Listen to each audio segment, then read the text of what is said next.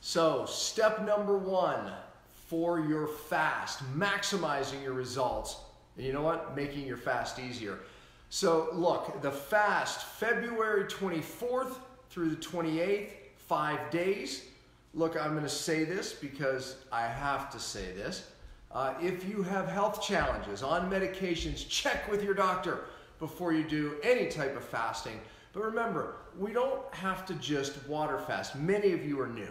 Many of you are absolutely pros at this and have fasted many times. And by the way, with each fast, you get more and more efficient and more healthy. So remember, it's not just about one fast, it's about many fasts. And many of you have joined us on the past 3 fasts. And by the way, this is our 4th one. That's pretty amazing. But with each fast, you get more and more autophagy, which we're going to talk about, and more stem cell production, and you get better results with each fast. So if this is your first one, welcome.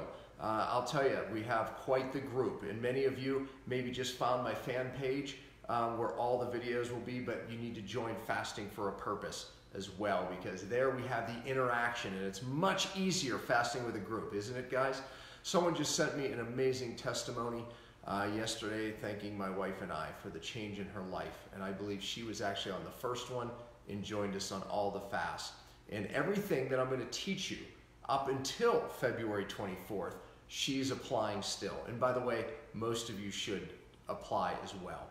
Today's teaching, if you want, week number 1, you're going to master how to become fat adapted. So this is not that hard, honestly. But here, let me start here though. I'm going to be through these weeks of teaching, talking about the benefits of fasting, obviously. And I just mentioned a word called autophagy. That means when we're in a fasting state. And by the way, I said I didn't finish the point there that you don't just have to water fast. We're going to talk about different types of fasting, like the fasting mimicking diet that many of you love. And also there's bone broth fasting, different things like that. But look, the bottom line is that regardless of which fast you do, you experience something called autophagy, which simply means the body's so smart, it will get energy and amino acids and peptides to repair its cells and utilize it for energy. But it will eat the bad cells and leave your good cells alone. So that's amazing, because what happens is after it eats the bad cells, it raises up stem cells to replace them. And one of the things that we had noticed years ago is that during fast, white blood cells drop. And many people thought it maybe was a bad thing. But what we found out through studies, more modern day studies, one of which was done by a guy named Walter Longo, who is the creator of the fasting mimicking diet, which you're going to learn about. But the bottom line is you get rid of these bad cells and you replace them with stem cells. So during these fasts, the white blood cells drop. And what happens is we noted that the immune system after a fast actually gets better, and it downregulates a lot of autoimmune and hyperimmunity. So food sensitivities, those types of things. Clinically, we noted this for years. But now Longo and his team noted what was happening was the autophagy was getting rid of the old white blood cells, the overactive ones that are driving the autoimmune, the ones that are driving the hypersensitivities, the allergies, etc., and replacing them with new, more naive white blood cells that don't overreact. And therefore, that's one of the reasons that explain why we got such amazing results with conditions like autoimmune. Look, more and more studies are coming out with multiple hormone conditions, thyroid conditions, diabetes. I mean, all of these studies are being done. As a matter of fact, Longo's group just received $44 million from the NIH to do more of these studies, not just on animals, but in humans. So very exciting time right now. I think most of you watching this understand the benefits of fasting. Okay, why do we want to become fat adapted before we fast? And purposely, we're doing this at least a month ahead of time, a month and a week, because we want time to get into this fat adapted state. So the bottom line is this. Most Americans, if they go without eating, their body will either give you a craving because it's wanting sugar, it's wanting carbohydrates for energy, or it will basically take your muscle and make sugar from it to feed the cells, because your cells can only use two things for energy, either sugar or fat. And unfortunately, most people are stuck as sugar burners, and we need to train our cells to become fat adapted. That's what we're going to start this week, this fat adaptation process known as ketosis. So this has been the rage. Now, later on, I will tell you why I don't think it's a great idea staying in ketosis, but it sure is a good idea moving in and out of it, especially getting in this state before you fast. Because now, in a fasting state, when we stop eating, guess what our cells immediately start to feed from? Yes, your stored fat. And that's a really good thing. But otherwise, it may take you 3-4 days to get to that point during the fast. When you go into the fast fat adapted, man, your cells just start feasting on your fat right away. That's a great thing. And what we know is it increases your autophagy. So now you start getting more of this autophagy sooner. That's a really good thing. So therefore, you're eating way more bad cells, and therefore, and here's the best part, you create far greater stem cells even earlier on in the fast. So more results, and obviously if you're using your fat for energy during the fast, it makes the fast way easier, man. That's probably the best idea. So I can go a day without food and my cells immediately switch over to using my fat as energy. And that doesn't happen to most people because they want the carbohydrates. It's a craving. And it's not your fault. Your cells are just trained to want sugar. And if it doesn't get the sugar because it makes you desire it and need it, guess what? It'll start breaking your muscle down. So if we go into the fast, fat adapted, magic happens from day one. The cravings aren't there. You don't, have the major energy lag. I get no energy lag during a fast. Many of you now are saying me either now. It's very easy for me to fast. So the idea is we want to be fat burners at the cellular level. So we're going to force our cells to start using fat this week. Most of you, it's going to take 2 to 3 weeks to get into this fat adapted state.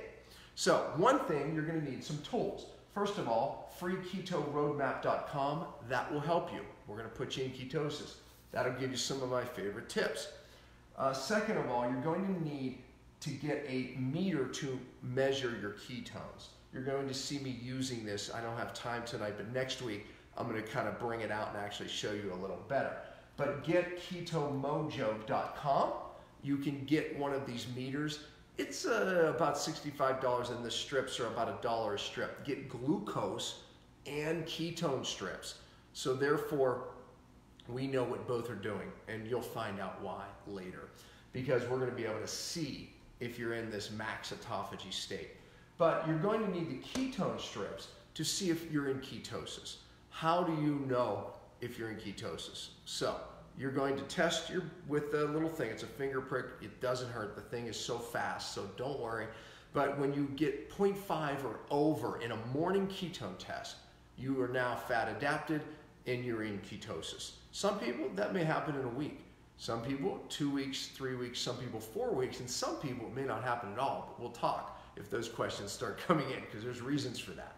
So we want to get into this keto state. We know we're in that state when we're above 0.5 ketones in our blood. Beta-hydroxybutyrate is the ketone we're actually measuring, above 0.5. In the morning's the best time before you do anything, before you exercise, before you drink coffee, before you do anything, measure it so we get a pure measurement first thing in the morning. That's your only thing you have to know right now. How to get into this ketotic state, decrease your carbs to less than 50.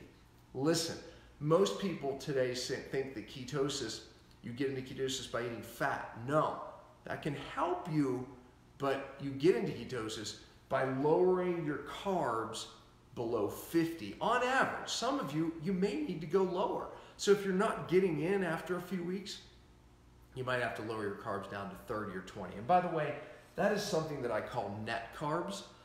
Net carbs means you're allowed to look at the carbs on the label and you subtract the fiber, and now you have the net carbs. So therefore, let me just give you one example. Let's say you're looking at your cup of blueberries that contains, I'm just gonna make up a number, 20 grams of carbs. Oh my gosh, 20 grams of carbs for this cup of blueberries, but you realize that 10 of the 20 are fiber. So you're allowed to subtract the fiber, and now you're left with 10 net carbs. So now you have 40 net carbs to go throughout the day. So that's your daily input. That's what's going to put you in ketosis, because we're decreasing the amount of carbohydrates, forcing your cells to start burning your own fat as energy. All right. So we don't, this isn't a high protein diet. We want moderate to low protein. So what does that mean? So if you take your body weight, your lean body weight, so high school body weight for some of you, cut it in half, and that's about your protein. So if you're 150 pounds, you know, maybe somewhere between 75 and 80 is a reasonable amount for the day, because we don't want you eating all this protein. You potentially could cheat it into some sugar, and we don't want that. But there's other reasons not to go high protein, but I don't want to get into that in this video. So really, two simple rules here. We want to get our carbs less than 50, and we want moderate to low protein. Pretty easy, but let me give you a couple tips. This is my 2-2-2-2 rule. This means that when you start dumping glycogen, that's stored sugar in your muscles and liver, you're going to lose electrolytes. And that could be a reason you feel really tired. That could be a reason that, and some of you are going to feel tired anyway, because your glucose is gone and you're not shifted over to your fat yet. So that could happen anyway. But if you do at least 2 teaspoons of sea salt a day, it helps. Warm water, slug it down. You can do it throughout the day, plus what you're putting on your food, that's fine. And you can do, I always say some people 2 to 4 teaspoons. Some people do better with more, so try it. 2 tablespoons of coconut oil or MCT oil. Those are medium chain triglycerides. They help you burn your fat as energy. It can help you, and it can give you some quick energy. So that's good. And then 2 tablespoons of ghee, which is a short chain fatty acid. It's good for your gut, but it also keeps you from being really hungry too, because you're going to want those carbs. But it also gives you some really healthy fats, like saturated fat and cholesterol. I know you might not think those are healthy, but they are. And I don't have time to tell you why, but trust me when I tell you they are. And then 2 tablespoons of either olive oil or avocado oil. And I recommend cooking hot stuff with avocado oil in pans. Definitely a better oil. Olive oil, you can heat it, but not above 350, another story. But some good olive oil brings in some other good fats.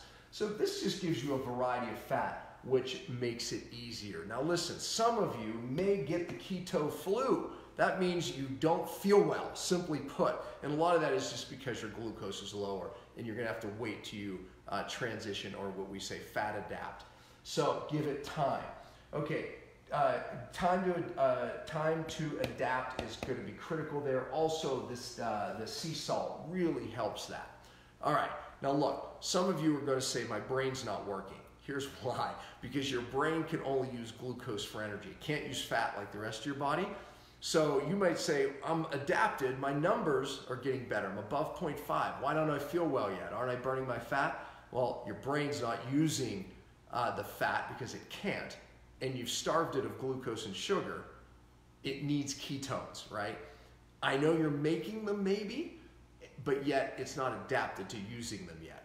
Give it time. So keto adaptation could take a little longer for some of you. But again, stay tuned every week, because I'm going to keep giving you tips on how to make this happen. The first week's the hardest, so get past the keto flu for sure. All right, so those are the tips. This is your first week. And again, not new news for some of you. Some of you are pros, but you need to get your friends and family on board. This video will be here to watch and say, look, you're going to do this fast, but we're going to maximize our results, and we're going to make it easier. So we're going to follow Pompa once a week and start this process, because this is in a plan. There's a sequence here that makes sense. Next week, all I want you to do right now to think of next week is count how many meals a day you're eating. Hold on, not just meals, because you all tell me 3 or whatever it is. I want you to count every time you put drink besides water. So your kombucha, I don't care if it's healthy or not, your coffee or tea, whatever it is. Count how many things you put in your mouth, because those are technically meals. The handful of nuts, the salad, whatever it is, okay? Count and record that. I consciously want you to pay attention, and we'll talk more about that next week, okay? So, week 1, fat adaptation, simple. Get your meter, all right? Go get that, let me just put it back up there one more time. free keto roadmap will help you. Get ketomojo.com, get the meter, and next week I'll kind of show you more how to use it. It's pretty self-explanatory, but I'll show you that anyway in review. So that's it, week 1 done. Listen, share this and like it so we get out there. We have 18,000 people on this fasting page. So, and remember, check with your doctor before you do any fast, especially if you have health conditions or on medications, anything like that. And again, if you're afraid to water fast, we have options. You don't have to do that. Many of you are pros at water fasting, thumbs up, but there's a lot more to fasting than you think and types of fast. Thanks guys, we'll see you next week.